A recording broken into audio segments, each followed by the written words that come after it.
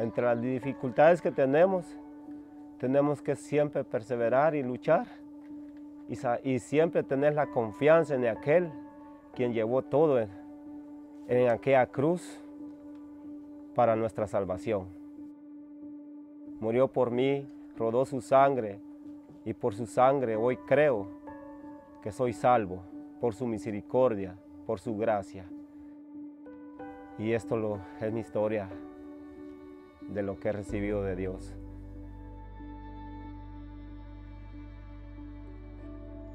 When we came to Guatemala and we didn't know anyone, we came into the village.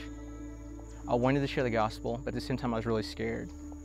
There was a school being built in one of the villages, and there was 2 construction workers that were working on it. And so I would kind of go towards them, like I'm going to share the gospel, and then I get a little scared and I just kind of walk around them. And it got to the point where I got hungry, and so I bought like a family pack of chicken, and I decided that I was going to go and just eat with them and talk to them about Jesus. And I made a deadbolt, like I'm just going to walk straight to them and ask them if they wanted to eat. And they said yeah, and so that's kind of how it started. Moving to Guatemala was nerve-wracking at first, but it's something that I had been prepared to do. More than anything, the church is confused. There's such a need for healthy churches to be planted, and especially in places like this, in rural Guatemala, where there aren't very many churches, much less healthy churches.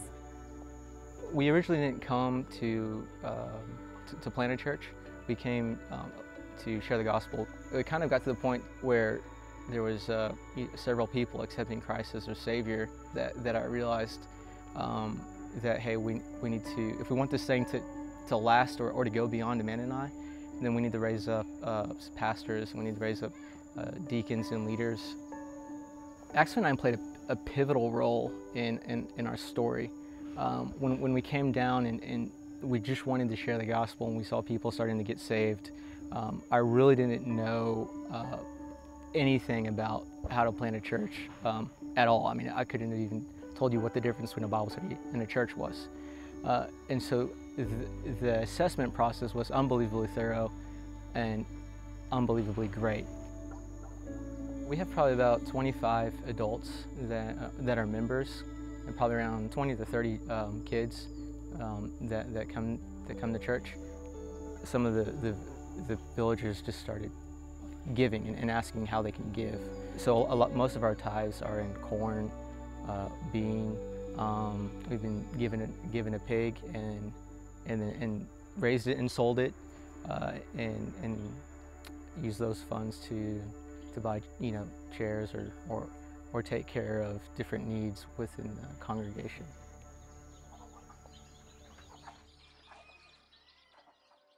I think the biggest encouragement to me is Cayetano and his family, and just seeing how God has transformed their lives and how He's continuing to use them to be a part of what we're doing here. Mi nombre es Cayetano Cardona y vivo acá en el parcelamiento Los Chilitos, un lugar donde hemos trabajado mucho. Esta es mi humilde casa. Soy esposo de una esposa acá, donde hemos trabajado, padre de 5 hijos. Es triste y difícil vivir en una comunidad, en una aldea como esta. Hay que salir muy lejos para trabajar y tener uno el dinero para comprar azúcar, jabón, para tener frijol por lo menos y su maíz para la tortilla. Sacrificarse uno demasiado, personas que aguantan, personas que mueren muy pronto.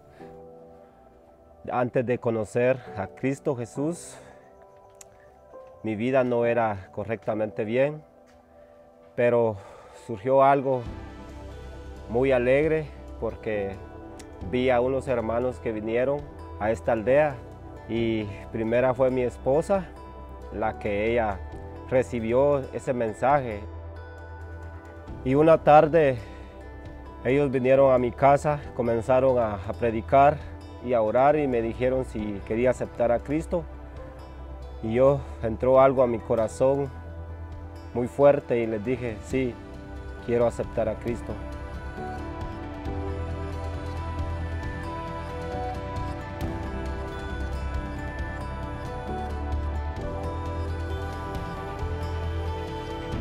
El deseo es salir con pasión y ir a predicar el Evangelio alrededor de nuestra aldea, Huilapa, Barberena, como muchos lugares alrededor. Ese es mi anhelo, seguir a Cristo con pasión y salir con pasión a predicar su palabra, sea aquí, sea allá, sea donde Él quiera.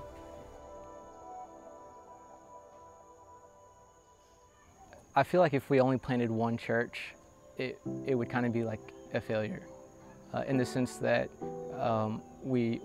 I feel like I wouldn't have trained them correctly to be able to make disciples that make disciples that make disciples. There's so many villages and there's so many people that don't know Jesus, and there's so many people, there's just a lot of people who are lost. You know, and there's a lot of people who are sinking into an eternal darkness. And so we're called to push back what's dark in this world and give people an opportunity to be saved. We're in a battle over the eternal destiny of immortal souls. I mean, we have to give people an opportunity to know Jesus as their Savior. Whether they're born in a village or a city or wherever they might be in any corner of the world, that there would be a church there that they could go to and hear the gospel and be saved. So we can't just, it can't end here. We have to go.